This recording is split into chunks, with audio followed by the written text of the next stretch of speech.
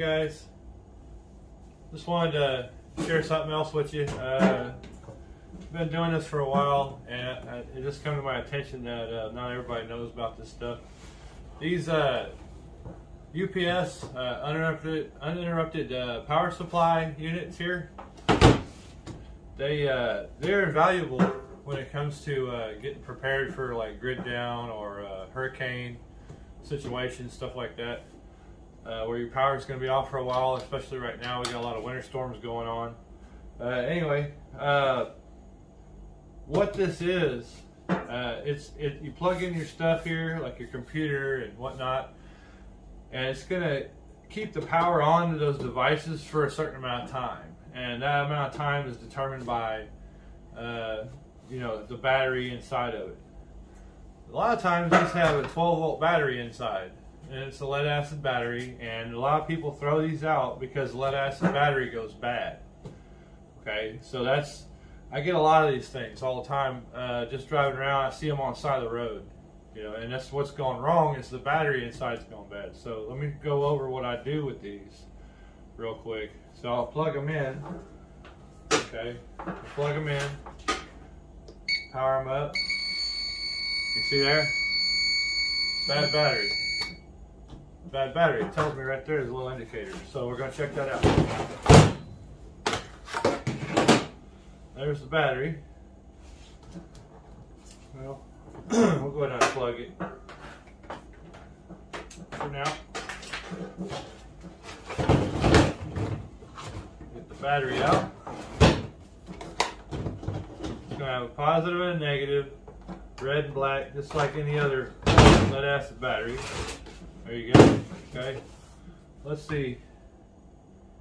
Yeah, 2010. So yeah, probably no good. All right. So now you got your red and your black wires right here. Okay. See these?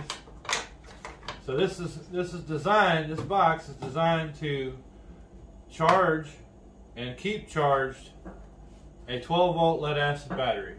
It's designed to do that, and it's got a smart charger built into it that will top off these batteries. You see the gauge of these wires? I don't know if you can see this. It's a really big wire. I don't know. It's really big. If I had to guess, I'd say it's probably like a 6 gauge. So it'll handle a lot of power. You look right here on the back label, or wherever the side is that's got the label on it, and it'll tell you right here the output and what you should expect from the UPS side. This side is just surge protection, and they're typically laid out like this. One side will be surge protection, one side will be a battery backup set of plugs.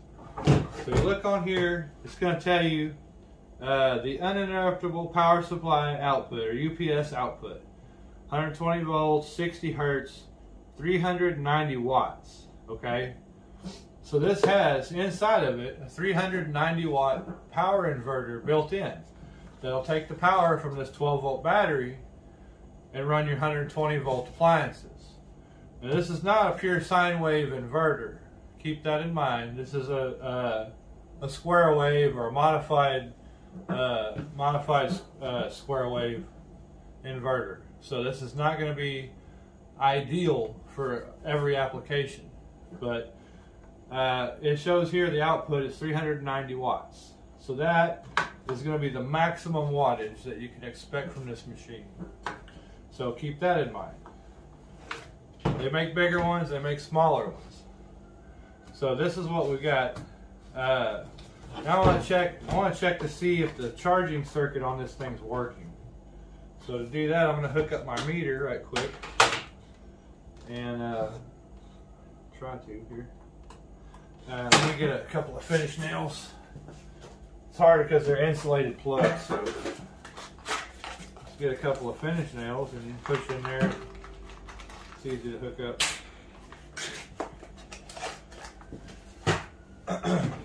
Alright, let's see here. There's one, and there's two. Now, I'm not plugged in right now, but even if I was, 12 volts isn't really enough to shock my dry hands. If my hands were wet, maybe, but my hands are dry. And I'm definitely not going to try and let these things touch each other. That is for sure, because apparently there's a lot of amperage that can pass through these wires. So let me just hook that up. Get my voltmeter set here. Yeah, I don't know if y'all can read that from there or not. It's showing, it's not even plugged in, and it's got 5.4 volts stored in the capacitors in here. So let's check it out. 13.6. Cool. So the charger circuit on this works for sure.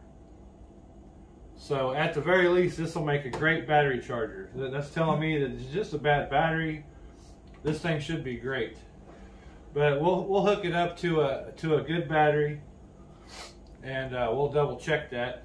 There's a power output on the front too. I want to check that once we get a good battery in there.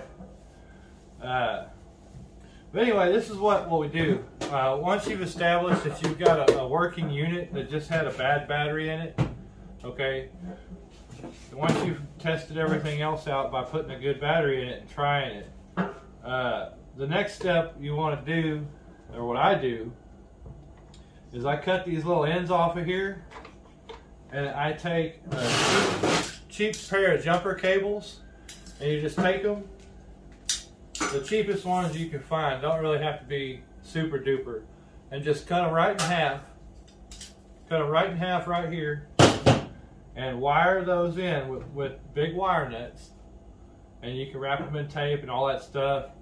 Drill you a hole in your lid where those wires can come through. You know, put that through there, and then put your wire nuts on it.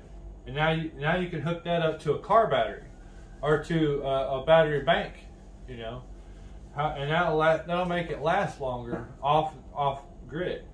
And in the meantime, you just can leave it plugged in somewhere in your house or wherever, and you just leave it plugged in, and it keeps that battery full and topped off. You never have to worry about it. And when the grid goes down for whatever reason, transformer blows up or limb falls on your neighbor's tree and breaks the line, you're good. You got power that you can use this for. It's really a good use for these things because they have all this stuff already built into them, and they're a small little package. The only limiting thing about them is the output on the inverter built in.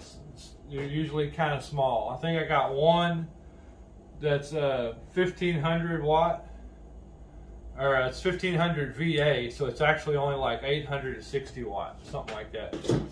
Because they go by VA, that's what the bigger number, so that's what they go with, and they put that on the label. Like it says a 650 VA, 390 watt. Alright, so that is what they advertise. See, ES 650. So that's what they're showing on their advertisement. But anyway, this is what you do. You get the jumper cables, hook them up. Alright, and I'll do that to this one too eventually. But I've already got one that I did. I'll show you right quick. And it's done. This is here. Now this one doesn't put out all that much. Let's see. This is an old one. The output on this one is where's it at? Yeah, this one says 650, so it's probably about the same output as this one. It's not very strong. But here's what I've done. I've got power cord. This is one I use all the time. Let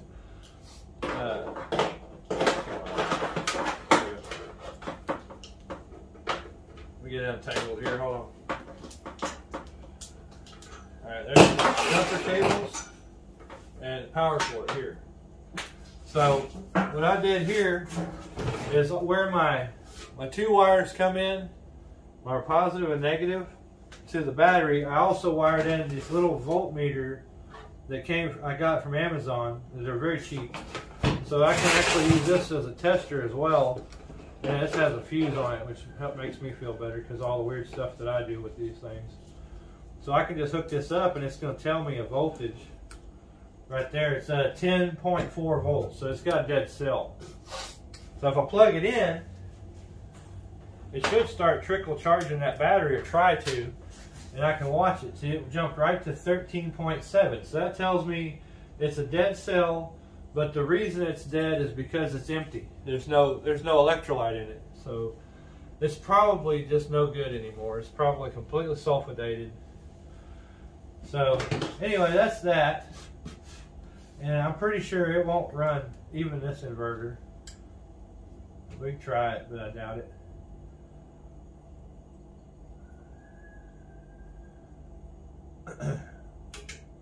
No, it tripped. Yeah. Bad battery. Tells me right there. That's another cool thing. You can use these for battery testers. These older ones, I cut the beeper out of it. Yeah, the other one beeped a real loud beep. I cut this one so it doesn't beep at me, because it gets really annoying testing stuff out. But yeah, there's your 13.7. And I take it off and it's showing the output from the unit itself is 13.8. So that's pretty strong output on this one. And it's heavier. This is one of those old metal ones. It's got a big transformer in there. Anyway, so this is it, guys. It's handy. You got your plugs in the back, you know, right here. You can plug stuff in. It keeps your batteries full and topped off. If you need it in a grid down situation, you've got you basically a complete setup right here. It keeps your batteries topped off, and it's an inverter. When you hook up your cables out to your battery bank. So that's what I wanted to show you guys. I'm fixing to put this thing to work right now in another project, so y'all stay tuned for that one.